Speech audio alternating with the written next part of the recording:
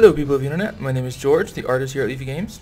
And I'm Preston, the programmer, and we have a couple new things to show you. We have a new update that is should be released by the time this video is out, which adds a few new features and a little bit something else. So first I'll go over something.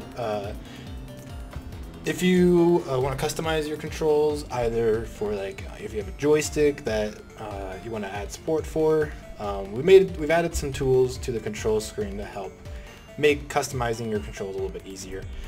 You can't do it in game, but it allows you to dynamically reload the file. That's what refresh file does. You can change between multiple different bindings files and a few other things. So for people that really like to customize their controls or just have very unique setups, this should help them just make it a little bit easier. So Yeah, and just to reiterate, in the future, by the time we release this game, you will be able to customize these key bindings in-game. This is just a very early version of that. Correct. You'll be able to do it in the game. And then I'm going to pass it off to George, who's going to show you the new content. Alright, so yeah, if you play the game often, you'll probably notice that there's these menus have been a little been tweaked.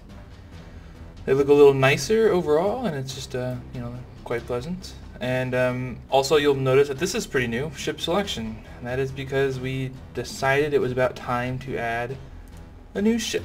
So the WD Cruiser is now playable. It is it's early, but yeah, you can walk around on the ship, you can fight it, and it should work relatively well compared to the Intrepid. So we're pretty excited to get that in the game and to have you guys play around with it. I'll just show off the bridge real quick, and I'll leave the rest. There's quite a large interior layout, and it's exciting because it's very different from the Intrepid, so it's nice to get some variation in the game. But I won't go exploring this video. I'll just let you guys explore it yourselves, and yeah, let us know what you think.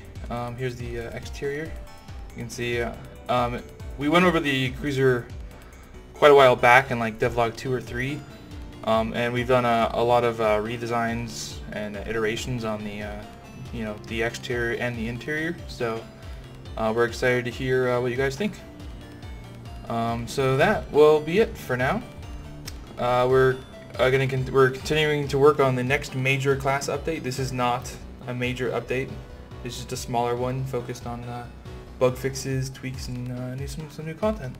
Yeah, for people dealing with a few of the bugs, for example, swapping ship components, that should be fixed this patch. So, yep, and by the time this video is uploaded, it's already out on Steam and Humble. So if you have the alpha access, feel free to download it and check it out. And please let us know what you think on our forums or email. Have a good one, guys.